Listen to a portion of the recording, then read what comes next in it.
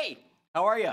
Welcome to Bible study. Tonight we're going to be looking at our community. Again, what has God made us to be a part of? What has He given us in the church, and why do we care, really? So we're going to hopefully grow a little bit in our understanding of what church is all about tonight. It's Monday where I am in the timeline of history, Monday afternoon. It's my sister's birthday, and it's also the birthday of the LCMS today. 174 years young. You're looking pretty good if you're LCMS. If you're not LCMS, then you're looking pretty good. But we are blessed to be together tonight, and we pray that the Lord's blessing would be upon this time of study, that His Word would be a lamp to our feet, a light to our path. Let's pray, and then we'll get right into our text. So, Heavenly Father, we give you most humble and hearty thanks for all your goodness and loving kindness to us and to all humanity. We praise you for the creation of us, for the preservation of us, and for all the blessings you give us in this life. But above all, Lord, we praise you for your love that you give us in the redemption of the world by our Lord and Savior, Jesus Christ. We praise you for the means of grace and for the hope of the glory that's waiting to be revealed. We ask you to give us the awareness of all your mercies, that we would show forth praise with our lips and our lives. We ask this through the infinite mercy that you have for us in Jesus Christ our Lord. Amen. So let's go into our slides. We got a song tonight that is a beautiful one, and we are, oh man, I got to get my window up here for you guys. Bloop, bloop, bloop, I think this is it. Yeah. So we got a song that, yeah, I apologize, my white shirt, it's not actually white, it's kind of like a reddish pink, but it looks like I'm a floating head tonight, so that didn't work out. All right. Jesus, thy boundless love to me. I could not find a publicly available rendition of this one, even the melody. But I'm going to sing it for us because it's just got a beautiful melody, hauntingly beautiful, and the words just go so well with it. So bear with me. If you want to hit the mute button, I won't be offended or know about it. But it goes like this. Jesus, thy boundless love to me, no thought can reach, no tongue declare. Unite my thankful heart to thee, and reign without a rival there. Thine holy, thine alone I am, be thou alone my constant flame.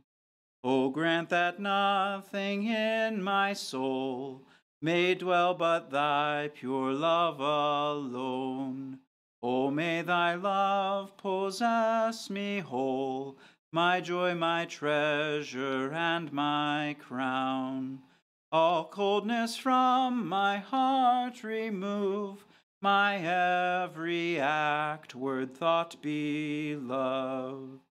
This love unwearied I pursue, and dauntlessly to thee aspire.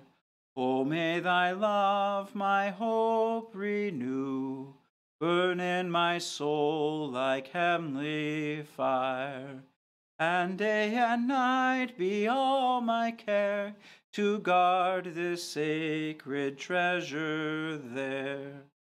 In suffering be thy love my peace, in weakness be thy love my power.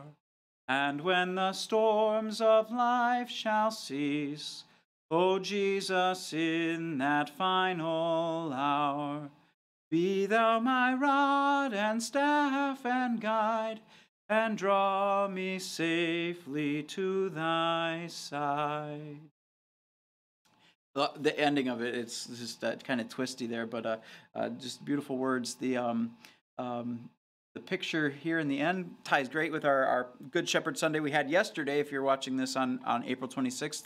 But this, thy rod and thy staff, they comfort me. But just beautiful, beautiful words in there. This Gerhardt hymn, one of our Lutheran hymnists, theologians, whatever. Brilliant words there. So with that to kind of center us, we are going to build on this beauty that we have, that Jesus has. His love is unbounded for us, and he gives it to us. It's something that we need to receive. And so we pray in this prayer, this song, that we would have the coldness of our heart removed and be transformed so that everything we do is word and actions of love. Again, great tie-ins to our 1 John chapter 3 reading yesterday. Let us not love in word or or action, but indeed and in truth. Anyways, I forget I shouldn't butcher the word of God publicly, but here we go. Let's get into today. This is week 2, session 2, the Lord's giving, our receiving. And what? People who are part of the church don't come to church? Why? So last week we talked, and we'll do a little bit of dabbling into last week's lesson to answer a question that came through. But last week we talked about how the church came to be. And I started off with a little bit of statistics about how many people are no longer becoming members of the body of Christ in the physical geographical locations of our communities. That is congregations. So people might attend church, they might call themselves Christians, but they don't need in their mind to be members. So we talked about where the church came from, and we didn't really resolve that. And that's kind of what this whole study is going to be about over the next 5 weeks from today, including today. But we're going to talk today. We're going to get into why people would want to come to church. What's actually happening when we gather together as the body of Christ. And so statistics for you. This is Pew Research Center, PEW Research Center. And I think it's called that because of the church pews. I don't know. But they have some pretty helpful studies. Unfortunately, they're not done very often. These statistics are from 2014. And I think they did the same study in 2017, but I could not find the answers in update. But needless to say, I think we would agree that this trend, we could observe this trend has gone down, much like last week we saw the trend going down of people being in membership. But let me unpack this real quick for you. So attendance at religious services by religious group. So the percent of adults who attend religious services. So over here are religions, and what we see in these, the lines are what percentage of these identifying themselves in these religions attend church services. In the dark blue, at least once a week. In the light blue, once or twice a month or a few times a year. The slightly darker blue, seldom or never, and there's a small part of people who don't know where they are. All right, so maybe they don't know what a church service is. But anyways, where are we as LCMS Lutherans, again, for our church body here in this chart? We are considered evangelical Protestants. So this, I can't get in, I'm not going to unpack what the Pew Internet Research Group identifies for evangelical Protestants, but basically this grouping of people take the Bible to be God's word, authentic word, without error, the inerrancy of Scripture. They're of the Protestant, not Catholic tradition, and that's over and against the mainline Protestants who might have a more liberal interpretation of Scripture and say, well, God's word is God's word when we feel like it's God's word. That's probably a disingenuous way for me to describe them, but anyways, our ELCA Lutheran brothers and sisters are in this group, where we are over here with the Wisconsin Synod and a couple other smaller Lutheran bodies. So anyways, just to kind of orient you to this chart. So we're doing great. At least once a week, 58% of evangelical Protestants are in church in 2014. 30% are there once or twice a month, a few times a year. But you can see how that chart goes up and down, and lots of different religious orientations, persuasions. The Jehovah's Witnesses are very active in their. We are gonna. I'm just gonna leave this there for just a moment, because what else? So anecdotally that I've noticed in my long experience as a pastor, and we've actually talked quite extensively, maybe just a little bit about this as a staff and with the board of elders. We in the past would regularly look at what our average weekly attendance is. And what Pastor Love started doing, and I think it's a great metric a lot of churches are using, is what is your 3-week average total? So the total individuals that attend church within a 3-week window, I think is how we're counting it, or maybe he does it within a month. But anyways, it's kind of like a rolling attendance, because schedules, priorities, whatever it might be that keeps people from being in this dark blue at least once a week. They fall into this once or twice a month category. And you see a more authentic number for active membership in a church, if you will. And to be kind, with the best construction on it, a lot of times people travel for work or for for pleasure, and they go to a different church on those weekends. And so seeing who's in church once in a month is a better metric of who's in church every weekend, at least in our current culture. At least it makes us feel better. All right. Oh, good. We got 800 people in church this month as opposed to 400 on average, or 300, or whatever it might be, the different church sizes and those numbers. So participation in church. Why? And the reason I start off with this statistic is because when we realize, and I think to answer this question, I went back real quick. To answer this question, why don't people come to church? I think they're not remembering, recalling, or holding in the front of their mind, or prioritizing what God is doing in church. So we're going to talk about that tonight, and that's going to be kind of the heart and core of our study. So let's look real quick to orient ourselves. This is what we did last week. We talked about the origins and what forgiveness role plays in the church, the beginning of church, and how Christ is present, and that's where the church is. Tonight we're going to talk about giving and receiving, how God initiates. Next week's going to get into fellowship. Week 4, pastors. Number 5, we're not alone. And 6, the different kingdoms, realms that we're a part of. So follow-up question from last week. Where were the 120 people hanging out with the apostles in Acts 1:15? Possibly some of the same people that started following Jesus after he raised Lazarus. Or when did they start following Christ? So thanks for the question. This is Acts 1:15. In those days, Peter stood up among the brothers. The company of persons was in all about 120. So where did these people come from? We don't know. Yes, very likely some of them started following Jesus after he raised Lazarus. Some of them might have been there. The crowds might have been there. They might have been the same Palm Sunday crowds, or even the Good Friday crowds, the Hosanna crowd or the Crucify Him crowd. These all are very possible. These might have been some people who saw Jesus during the 40 days before his ascension, after his resurrection. All of these things are valid possibilities. We can't know for sure because we don't have an attendance list, and there's not a lot of historical accounts of where people first encountered Christ, other than the 12 disciples, the 12 apostles. Really, those are the ones, I think, where we get their first conversion stories. I mean, but even then you might make an argument to say, well, they were raised in the faith of Israel, the faith of God's people. And so, we don't get those individual biographies, but we do get, in the New Testament, we get to know some people like Philemon, Aquila, Priscilla, and lots of other Christians in the book of Acts show up, and then the New Testament writings as people who were converted. But again, we don't know where they came from. This question kind of makes me think about the Mark, because there's a church tradition that says Mark was the rich young ruler, and I should have looked up where that story shows up in the Gospels, but he's the one that comes to Jesus and says, "What must I do to inherit eternal life?" And Jesus says, "Love the Lord your God with all your heart, mind, strength."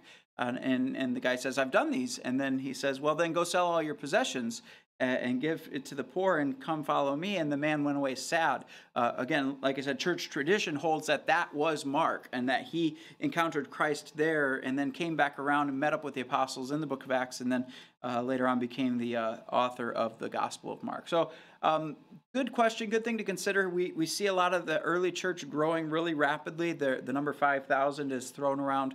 I think we had that in Acts 4, our reading yesterday, in church. So lots of immediate growth. And I think there was probably some overlap.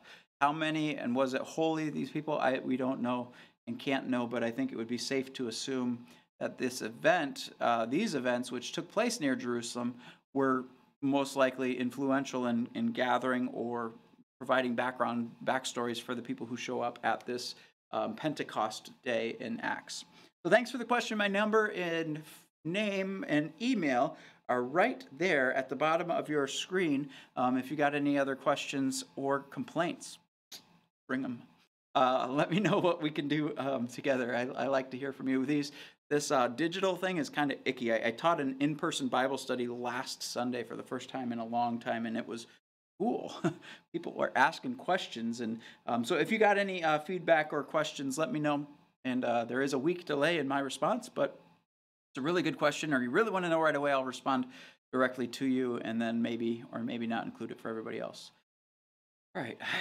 pushing the wrong button here, and now I'm pushing the right button. So to start, we're starting now. We're 15 minutes into our study about time, Pastor.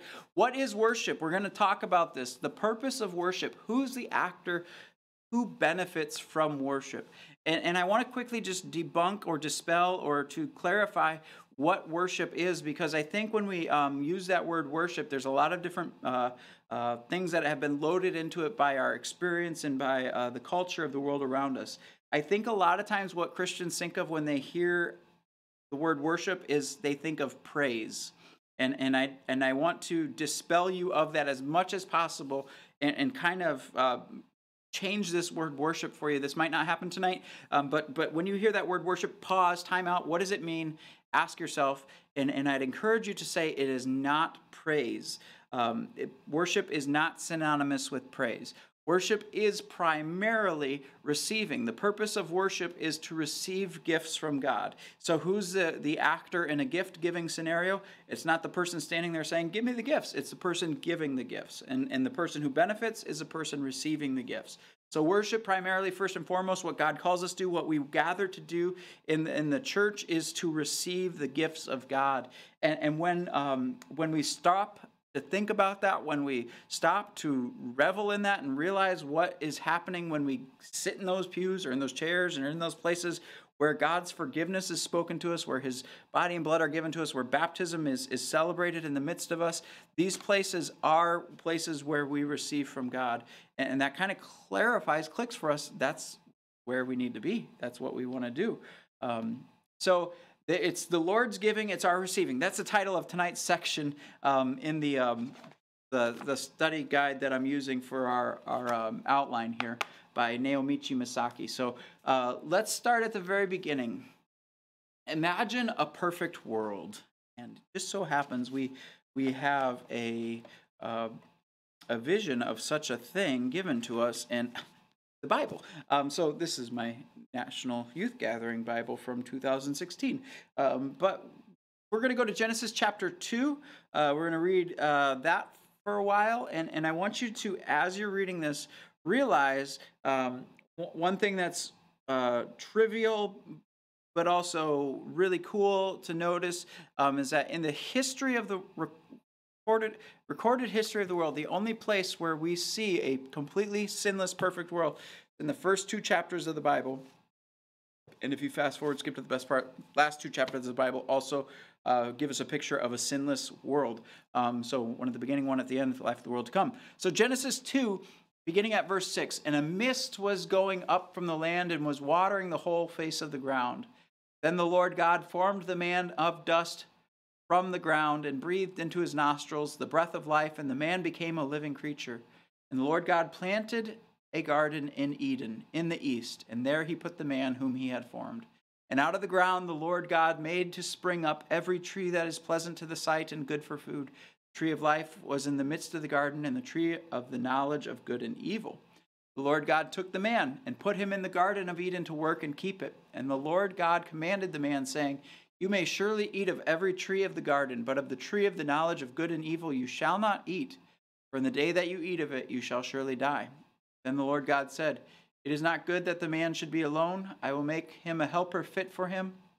Now out of the ground the Lord God had formed every beast of the field and every bird of the heavens, and brought them to the man to see what he would call them. And whatever the man called every living creature, that was its name. And the man gave names to all the livestock, and to the birds of the heavens, and to every beast of the field. But for Adam there was not found a helper fit for him. So the Lord God caused a deep sleep to fall upon the man. And while he slept, he took one of his ribs, closed up its place with flesh. And the rib that the Lord God had taken from the man, he made into a woman, and brought her to the man. Then the man said, this at last is bone of my bones and flesh of my flesh. She shall be called woman, because she was taken out of man. Therefore a man shall leave his father and his mother, and shall hold fast to his wife, and they shall become one flesh. The man and his wife were both naked, and not ashamed. So Luther said, man was created for the knowledge and worship of God.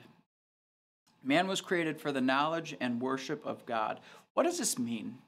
Man was created for the knowledge and worship of God. So if we understand with Luther that the purpose of our creation was worship, um, real quickly backing into what I said, dispelling our preloaded meanings for that word worship, we might say, yes, we're just supposed to praise God. That's what we're created for, to praise God. But I think it's a beautiful thing, because you see, what do you see the Lord doing? He creates a garden for the man, or puts the man in a garden to take care of, and he gives the man a helper. He gives all the animals for the man's care.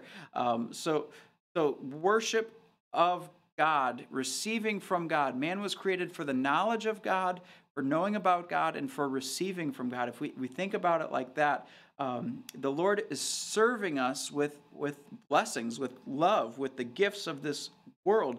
We see that that could be a really cool way to think about it. And I would say, let's think about it. We are created for the knowledge and receiving from God, as opposed to what we might say, what we try to put ourselves as the actors in worship. So with that said, who's the one that comes on the scene short after what comes against us? The devil comes on the scene. So let's see what happens. So if that's God's primary purpose for creation, for the world, is to give us good gifts. Now, that might seem kind of selfish of us, but that's because we're sinful and we start to feel guilty about wanting things from God. But God's like, I just want to give you stuff. Why wouldn't you take things from me? Take what I have and use it the way I want you to. It's better that way. We're like, but is it really? That's what it says. It says here. So now the serpent was more crafty than any other beast of the field that the Lord God had made. He, that is the serpent, said to the woman, did God actually say you shall not eat of any tree in the garden? And the woman said to the serpent, we may eat of the fruit of the trees in the garden, but God said, you shall not eat of the fruit of the tree that is in the midst of the garden, neither shall you touch it, lest you die.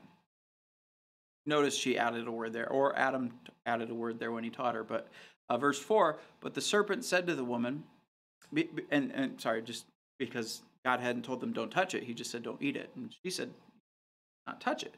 Anyways, verse 4, the serpent said to the woman, you will not surely die, for God knows that when you eat it, your eyes will be opened, and you'll be like God, knowing good and evil. So when the woman saw the tree was good for food, and that it was a delight to the eyes, and that the tree was to be desired to make one wise, she took of its fruit and ate, and she also gave some to her husband who was with her, quietly watching this whole scene unfold, apparently, and he ate. Then the eyes of both of them were opened, and they knew they were naked. They sewed fig leaves together and made themselves loincloths. And they heard the sound of the Lord walking in the garden in the cool of the day. And the man and his wife hid themselves from the presence of the Lord God among the trees of the garden. But the Lord God called to the man and said, where are you? And he said, I heard the sound of you in the garden. And I was afraid because I was naked, and I hid myself. He said, who told you that you were naked? Have you eaten of the tree which I commanded you not to eat? So verse 7 is huge for what our sinful nature is. This is the first time in the history of the world that humanity started to think about itself. All right, this is the first time a man or woman put her own needs and own self in front of the needs of others. That's what sin is. It's putting ourselves first, and we're called to put others before ourselves. All right, I got to finish this verse 12 through 14. The man said, the woman whom you gave me to be with me, she gave me the fruit of the tree and I ate. Then the Lord God said to the woman, what is this that you have done? The woman said, the serpent deceived me and I ate. Then the Lord God said to the serpent, because you have done this, cursed are you above all livestock and above all beasts of the field. On your belly you shall go, and dust you shall eat all the days of your life. Now, notice the specific thing Satan was targeting when he tempted Eve. Let me go back here. The serpent was more crafty that the Lord God had made. He said to the woman, did God actually say? What's he attacking here? What's he targeting?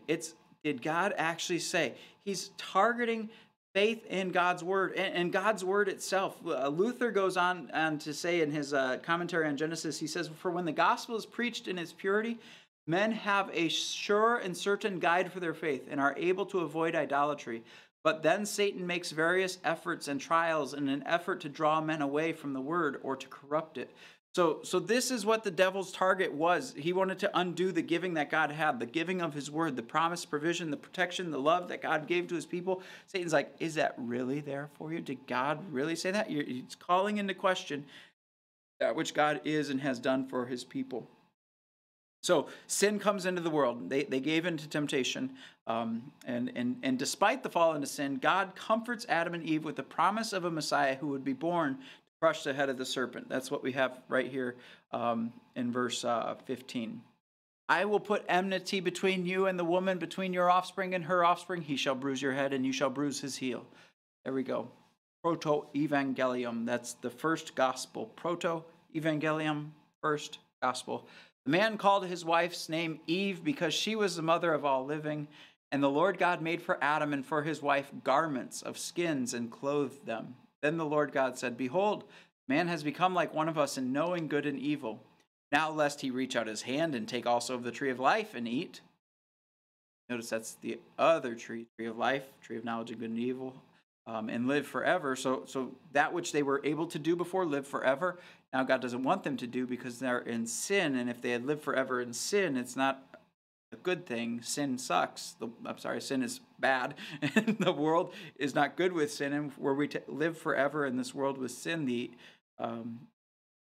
the joys that are waiting to be revealed. Anyways, it's just a lot to think about, but we're not going to get into all of it today. So verse 23, therefore the Lord God sent him out from the garden to work the ground from which he was taken.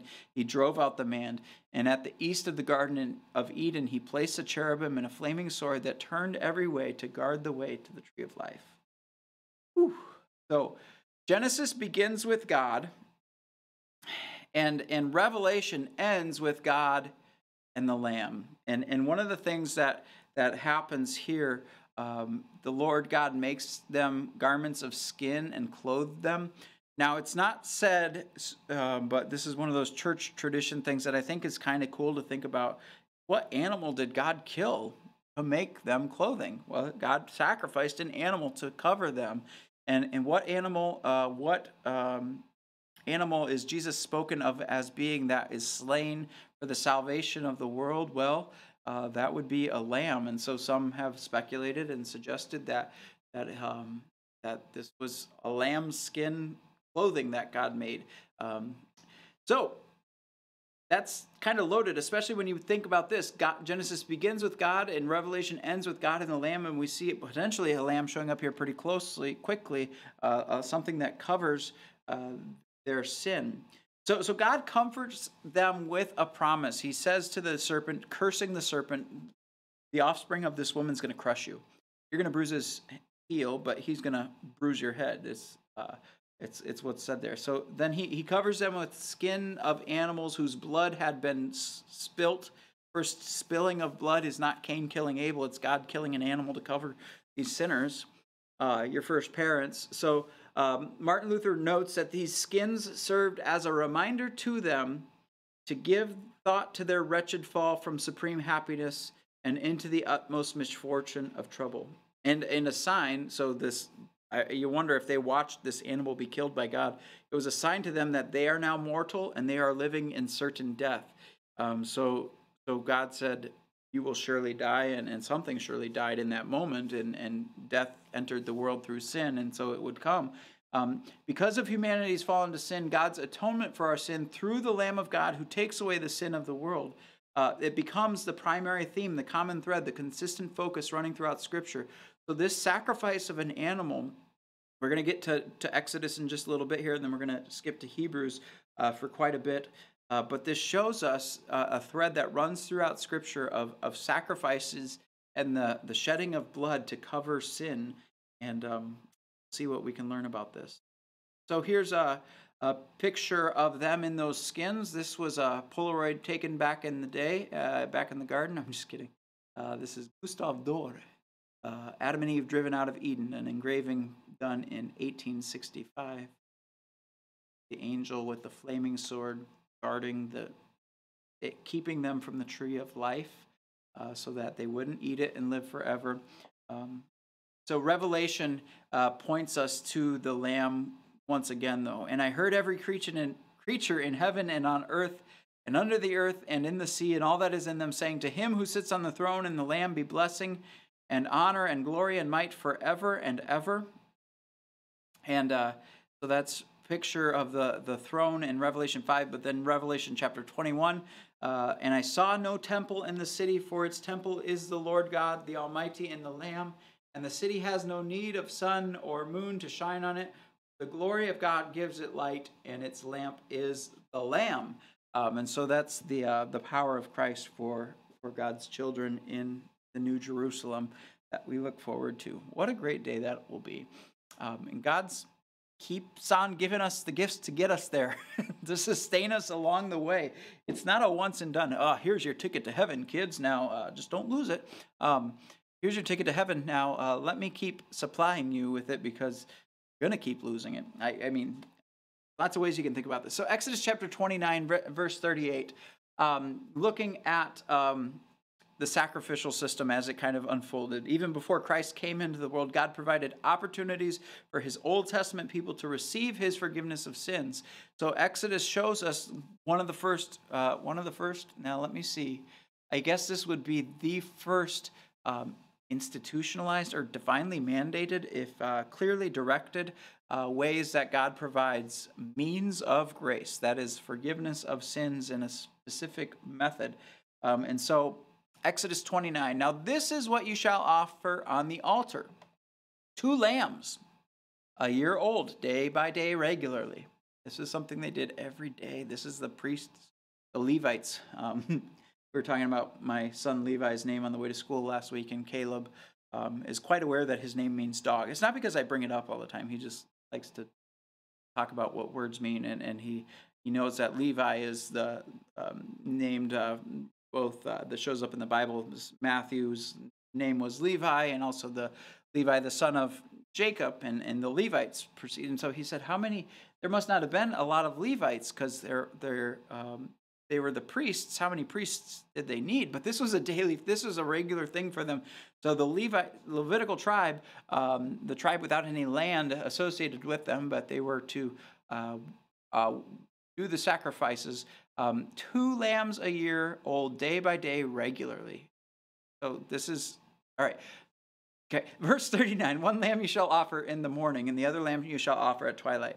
With the first lamb, 1/10 of measure of fine flour mingled with 1/4 of a hin of beaten oil, and 1/4 of a hin of wine for a drink offering.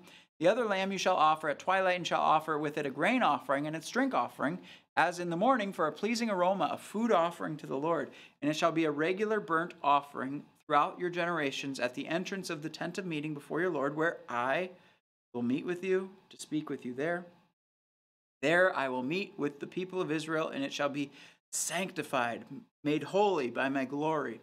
And I will consecrate the tent of meeting and the altar. Aaron also and his sons I will consecrate to serve me as priests. I will dwell among the people of Israel and will be their God. They shall know that I am the Lord their God, who brought them out of the land of Egypt, that I might dwell among them.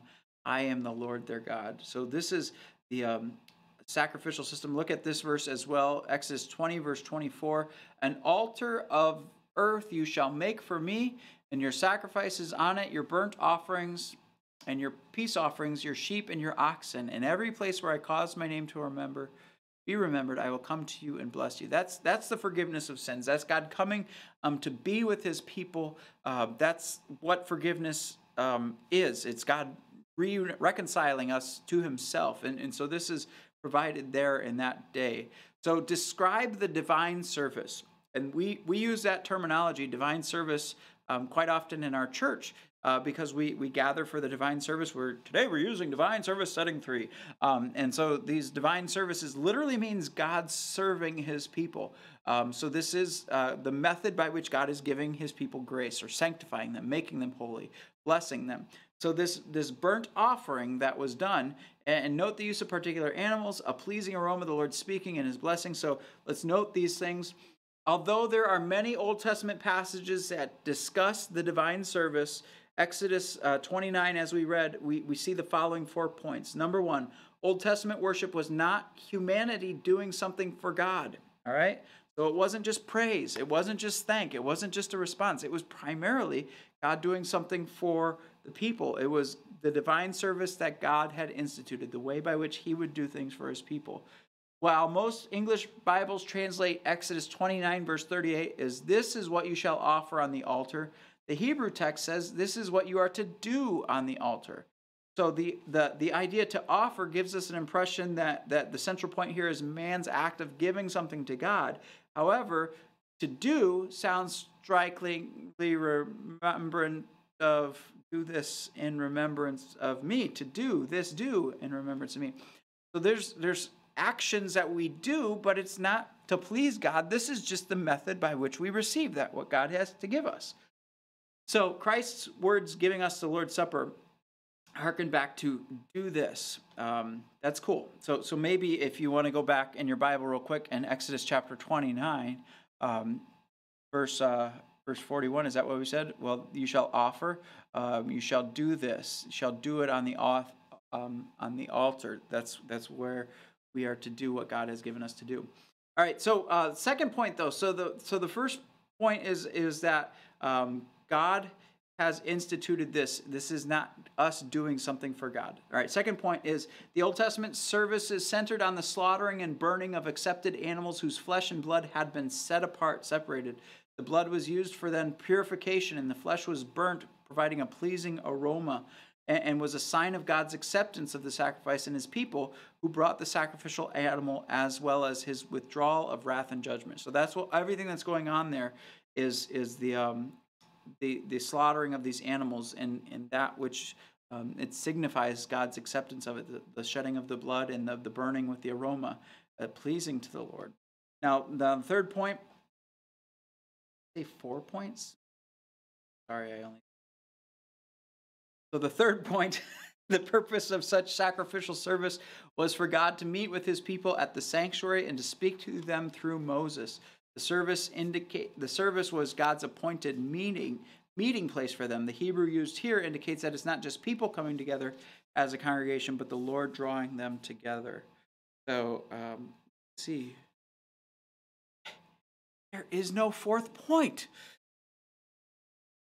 All right, we'll go on. Sorry, I said 4. It said 4, and now it's actually only 3. Probably another one there. Those were pretty deep points. I don't know if I could plumb it out off the top of my head here. I definitely can't. So let's go on. We are now going to buckle up for a lengthy reading of Hebrews 9 and 10. Now, I want you to listen to these passages, thinking about, because this is going to talk about the Old Testament way of worship and the New Testament way of worship, which is what you get to participate in. That's New Testament worship, the new covenant in my blood, and the forgiveness of sins, that which we receive when we gather for worship, that which we receive when we gather to receive from God. So listen to Hebrews 9 and 10 and see what it says for you in that. Now, even the first covenant had regulations for worship and an earthly place of holiness, for a tent was prepared, the first section, in which were the lampstand and the table and the bread of the presence. It's called the holy place. Behind the second curtain was a second section called the most holy place, having the golden altar of incense and the ark of the covenant covered on all sides with gold, in which was a golden urn holding the manna, and Aaron's staff that budded, and the tablets of the covenant. Above it were the cherubim of glory overshadowing the mercy seat. Of these things we cannot speak now in detail. We've got a lot more details to go into. So that's the tabernacle that was set up, and he's describing it there. Now, verse 6, these preparations having thus been made, the priests go regularly into the first section, performing their ritual duties. But into the second, only the high priest goes. But he but once a year, and not without taking blood, which he offers for himself and for the unintentional sins of the people. By this, the Holy Spirit indicates that the way into the holy places is not yet opened, as long as the first section is still standing, which is symbolic for the present age. All right, according to this arrangement, gifts and sacrifices are offered that cannot perfect the conscience of the worshiper, but only deal with food and drink and various washings, regulations for the body imposed until the time of Reformation.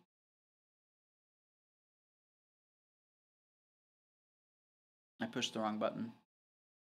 Now I can push the right button. Sorry about that. But when Christ appeared as a high priest of the good things that have come, then through the greater and more perfect tent, not made with hands, that is not of this creation, he entered once for all into the holy places, not by means of the blood of goats and calves, but by means of his own blood, thus securing an eternal redemption. For if the blood of goats and bulls and the sprinkling of defiled persons with the ashes of a heifer sanctify for the purification of the flesh, how much more will the blood of Christ, who through the eternal Spirit offered himself without blemish to God, purify our consciences from dead works to serve living God. So this is what Christ becomes. All of the sacrifices we're anticipating and are fulfilled in Christ. All right, so therefore he is the mediator of a new covenant, so that those who are called may receive the promised eternal inheritance, since a death has occurred that redeems them from the transgressions committed under the first covenant. 10 Commandments. For where a will is involved, the death of the one who made it must be established.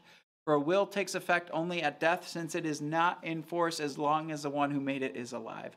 Therefore, not even the first covenant is inaugurated without blood. For when every commandment of the law has been declared by Moses to all the people, he took the blood of calves and goats with water and scarlet wool and hyssop and sprinkled both the book itself and all the people, saying, "This is the blood of the covenant that God commanded for you." And in the same way, he sprinkled with the blood both the tent and all the vessels used in worship. Indeed, under the law, almost everything is purified with blood, and without the shedding of blood, there is no forgiveness of sins. Thus, it was necessary for the copies of the heavenly things to be purified with these rites. Copies of the heavenly things, it's the mercy seat, the Ark of the Covenant, the tabernacle arrangement. So those are copies of the heavenly things. But the heavenly things themselves, with better sacrifices than these. For Christ has entered not into the holy places made with hands, which are copies of the true things, but into the heaven itself, now to appear in the presence of God on our behalf. Remember that Ark of the Covenant with the cherubim overshadowing the footstool, that was the presence of God on earth. And so the high priest would enter there, and now Christ goes into the actual heavenly place to intercede on behalf of us for God. Now, staying with the text. Nor was it to offer himself repeatedly as a high priest enters the holy places every year with blood not his own, for then he would have had to suffer repeatedly since the foundation of the world. But as it is, he has appeared once for all at the end of the ages to put away sin by the sacrifice of himself. And just as it is appointed for man to die once, and after that comes judgment, so Christ, having been offered once to bear the sins of many, will appear a second time, not to deal with sin, save those who are eagerly waiting on him. So that was chapter 9. Sorry, Hebrews is so rich, it's hard not to make comments, and it's impossible to make the comments that need to be made. But so we'll just let chapter 10 speak for itself if I can. All right, so chapter 10, verse 1.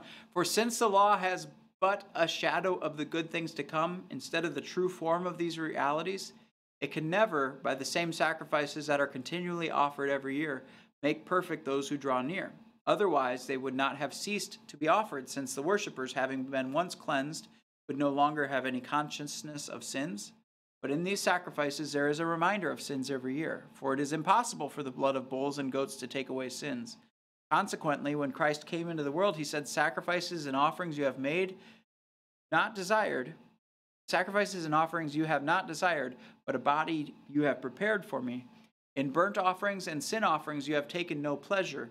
Then I said, behold, I have come to do your will, O God, as it is written me in the scroll of the book. Verse 8, when he said to me, you have neither desired nor taken pleasure in sacrifices and offerings and burnt offerings and sin offerings. These are offered according to the law. Then he added, behold, I have come to do your will.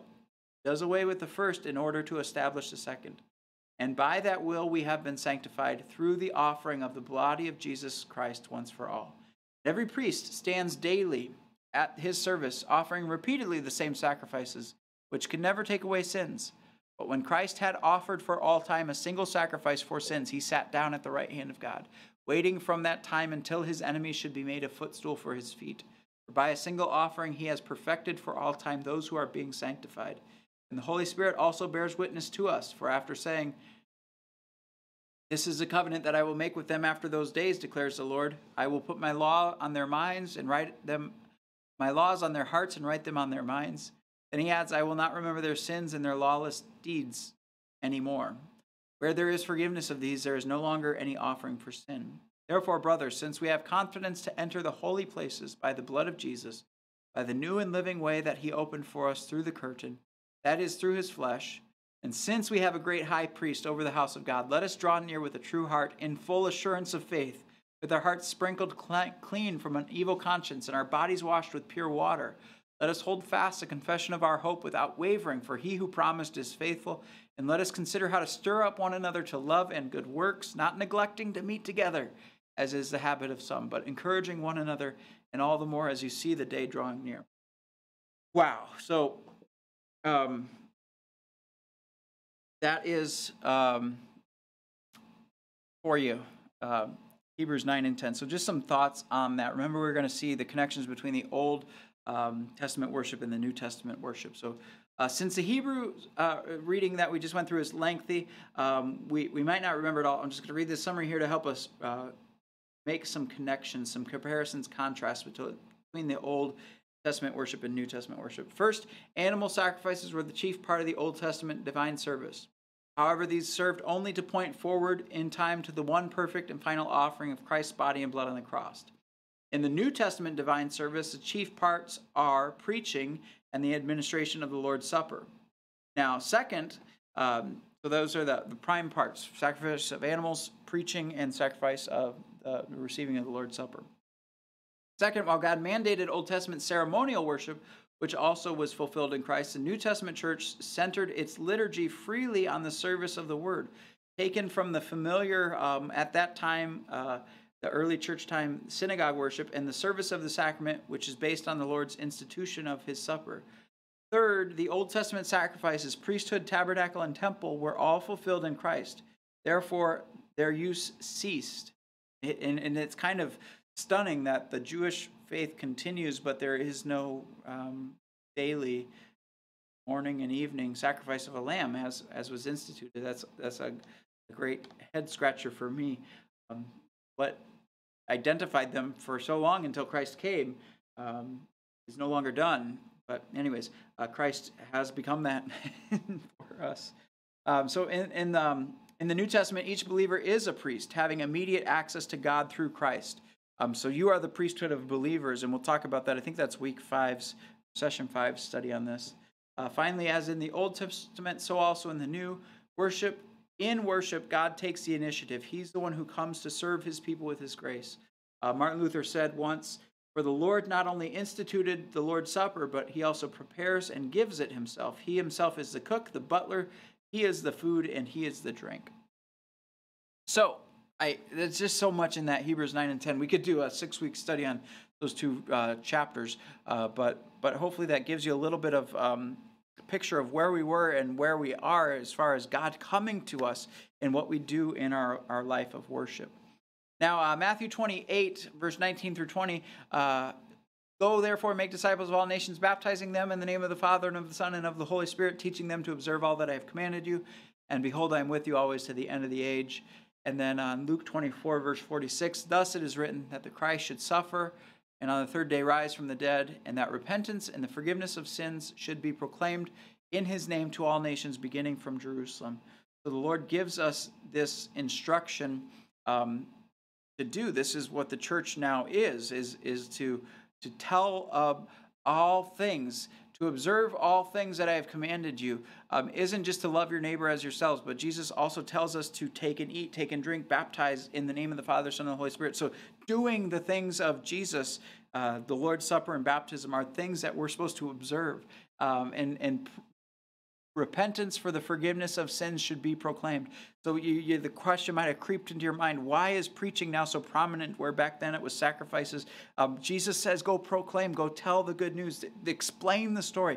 Tell everything about the Old Testament was pointing to me, and everything that I've done is pointing you to eternity. So this is a beautiful thing that we get from Jesus.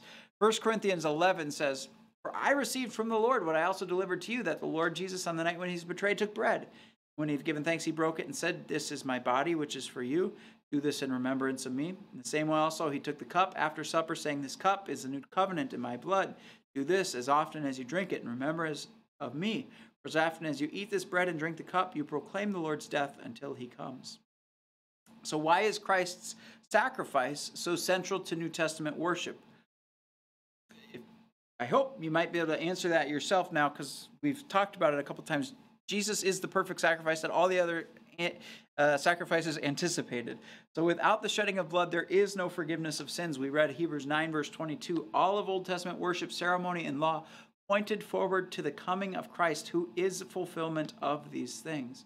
In the New Testament church, the preaching of the gospel and the administration of the sacraments objectively deliver, because God's word does what God says it does. And so these things objectively deliver to the recipients the blessings and benefits of Christ's life, death, and resurrection. There can only be, and they are only received through the gift of faith that is also given to us as well. So the New Testament worship centers upon Christ, what he's done, the salvation that he's achieved for us, and that he delivers to us now through these means of grace that he's given to us. So Luther said, no one can praise God without first loving him. No one can love him unless he himself makes known to him in the most lovable and intimate fashion. And he can make himself known only through these works which he reveals in us and which we feel and experience in ourselves. Now, Mary, this is Luther's commentary on Mary's Magnificat. Mary not only offered her praises, my soul magnifies the Lord. I love that rendition of it. My soul magnifies the Lord, my spirit rejoices in God, my Savior. Mary's singing God's praises. You might say she's praising God. You might be inclined to say she's worshiping God, but God had already worshiped and given to her. She had already worshiped and received from God. So she responds with praise, and she talks about consecrating her life that is worked out in her by grace. She gives her life to the Lord. Luther says this on the Magnificat. He says, my soul magnifies God the Lord. These words express the strong love and exuberant joy with which all her mind and life are inwardly exalted in the Spirit. Therefore, she doesn't say, I exalt the Lord, but my soul does exalt the Lord. For it's as if she said, my life and all my senses float in the love and the praise of God in lofty pleasures, so that I am no longer mistress of myself. I am exalted more than I exalt myself to praise the Lord. She's caught up, as it were, into him and feels herself lifted up into his good and gracious will. All words and thoughts fail us, as our whole life and soul must be set in motion, as though all that lived within us wanted to break forth into praise and singing. And this is what it is to just to know that God has delivered us and delivers to us everything we need to be delivered from sin, death, and the devil. And we are secure in our Savior. And it's just a beautiful thing. And that's that when we feel and experience those objective realities of the gifts that God gives to us in his word and in his sacraments, we're feeling and experiencing something real. Apart from the word and sacraments, feeling and experience should never be trusted or leaned into. But we want to definitely hear those things which is worth feeling good about. And that said, we don't always feel this. Sometimes it might seem monotonous and work, and we pray that God would, what was the prayer song we prayed at the beginning? Our cold hearts, warm our cold hearts so that every thought and act be love. Anyways, I can't remember. So Gerhard said it better than my memory could recall. So how does Mary's humble faith express itself in word and deed? Well, she just devotes herself to the Lord, and her Magnificat is a great picture of that for us. Now, Hebrews 13, verse 15 through 16, through him, then let us continually offer up a sacrifice of praise to God. That is the fruit of lips that acknowledge his name. Do not neglect to do good and to share what you have, for such sacrifices are pleasing to God. And this is kind of the what then now. What then shall we do, right? So we have this wonderful gift giving to us, God's grace in our life, but it bears fruit. What do? We give to the others. So the fruit of God's grace in our lives, as in what are examples of God-pleasing good works? Where do they take place and to whom are they directed? The fruit of God's grace in our lives, as in the life of Mary, includes when we confess his name, continue in the good confession, is what they said in Hebrews, right? Both in the divine service and to our neighbor, in the good works or sacrifices we perform to our neighbor. Changing the baby's diaper is one of my favorite Luther quote, and the most mundane and menial tasks take on a new meaning when we understand that it's holy work, that it's done by a believer trusting in Christ's merits. It's a God-pleasing work. When it's covered in the blood of Christ, it's a God-pleasing work, and everything we do is saturated with Jesus, baptized and bloodied. We are ready to be his body in this world. All right, so Romans 12, verse 1, I appeal to you, therefore, brothers, by the mercies of God, to present your bodies as a living sacrifice, holy and acceptable to God, which is your spiritual worship. So our entire lives, including our bodies, are to be living sacrifices. And Matthew 25 gives us this picture. Where do our works show up? When the Son of Man comes in his glory and all the angels with him, then he will sit on his glorious throne. Before him will be gathered all the nations. He will separate people one from another as a shepherd separates the sheep from the goats. And he will place the sheep on his right and the goats on the left. Then the king will say to those on his right, "Come, you who are blessed by my Father, inherit the kingdom prepared for you from the foundation of the world.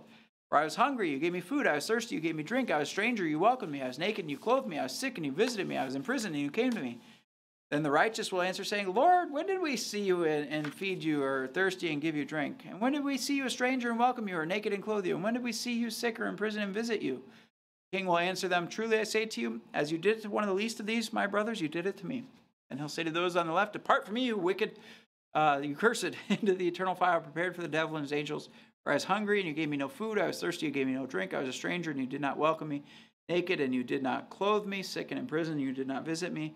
Then also they will answer, saying, "Lord, when did we see you hungry, or thirsty, or a stranger, or naked, or sick, or in prison, and did not minister to you?" Their question's different, isn't it? They're like, "We did those things, didn't we?" Then he'll answer them, "Truly I say to you, as you did not do it to one of the least of these, you did not do it to me." So these will go away into eternal punishment, the righteous into life. Notice the righteous are not righteous of themselves. They're not looking for a self-righteous. They're just like, "I didn't do that, Lord." And the Lord's looking at them and saying, "You did it to me. You did it for me." And the unrighteous, where do they lean into? "We did it, though, right? We did minister to you. We did minister to the sick or hungry," and just a different approach. So such works which the Lord commands will be recognized on the last day, and God enables them. And you may not even realize the good works that you're doing are blessed. The adornments of God's blessing through you for those in the world around you. And it's just a wonderful thing to know that we get to be, and we may not even know what we are, right? All right, so another Luther quote for us. "It's a living, busy, active, mighty thing, this faith we have. It's impossible for it not to be doing good works incessantly. It does not ask whether good works are to be done, but before the question is asked, it's already done them, and it is constantly doing." So how do we see the gracious gospel, power of gospel at work in our lives? This is the flow of the forgiveness of sins. And so let it be for you the absolution, the forgiveness of sins for you, the baptism into which you are baptized, the Lord's Supper which you received. It fuels your fruit bearing for the world around you. And it's just something that happens. So get out of the way. Let God do his work for you and through you. All right. So there's a prayer we say after we receive the Lord's Supper. And I pulled it up here on my phone because I didn't have all the words and I didn't want to butcher it and trying to re-say it. So let me bring it up here. So after the Lord's Supper, we say, "We give thanks to you, Almighty God, that you have refreshed us through this salutary gift." So that is the body and blood of our Savior, this salutary gift. "And we implore you that of your mercy you would strengthen us through the same," that is the same thing, this salutary gift. "Strengthen us through this gift in faith towards you and in fervent love toward one another through Jesus Christ our Lord." So this prayer we say, it's actually a prayer written by Luther. It's from the Deutsche Masse, his German Mass of 1526. He translated the Latin, Greek, Catholic Mass into the German language so that people could actually understand what's going on in church. And would that we would still understand what's going on in church and take time to understand what's going on in church. So the leader... The leader of that prayer is praying on behalf of all that are gathered there. The pastor is praying and asking God to help us grow in faith towards God, but also in love towards one another. And this is what we then go and do. We depart in peace in the service of the Lord. And so next time you have the Lord's Supper, remember you're being fueled to be fruit for the world. Okay, I think that's it. Yeah, we're at homework time right now. So homework, I got 3 parts and then a secret 4th one. It's coming up here in this box right there. All right, so encourage one another. Now that you've been reminded about who is doing the work in worship, remind someone you know. When you're inviting that person back to church, who's been away, whether for COVID or for other reasons, hey, come back to church or call the pastor, have him come bring you communion, because God's got stuff for you. That's great. Find in the hymnal you stole from church or a pastor stole for you or that you purchased from cph.org, hymn 640, and meditate on those words. Thee we adore, O hidden Savior. Ponder the wonder you can receive in the Lord's Supper. Third part for homework, think about the parts of the worship service. Which parts are sacrificial? Those are the things that we do for God, such as prayer and praise. We do some things for God in worship. We thank Him for the blessings. We ask Him for things. And which are sacramental, that is giving us the mysteries of God. And it's a neat way to do, and God forbid, if you're having a third commandment issue, if you're having a hard time remembering the Sabbath day, keeping it holy, if you're despising preaching in the Word, this is a great way to engage your brain in the worship service that you're a part of. As you're sitting there, is God doing something for me, or am I doing something for God? And it's neat to notice how the rhythm flows, but also how much God is giving us in our worship services. And then 4, read or memorize 1 Corinthians 10, 16, and 17. That's what we're going to be talking about next week. Thank you. Do you have questions? I do. We're going to leave them to the Lord, though, and I will see you guys soon. Let's go with the Lord's blessing. The grace of our Lord Jesus Christ, the love of God, the communion of the Holy Spirit be and abide with us always. Amen. Y'all have a great night.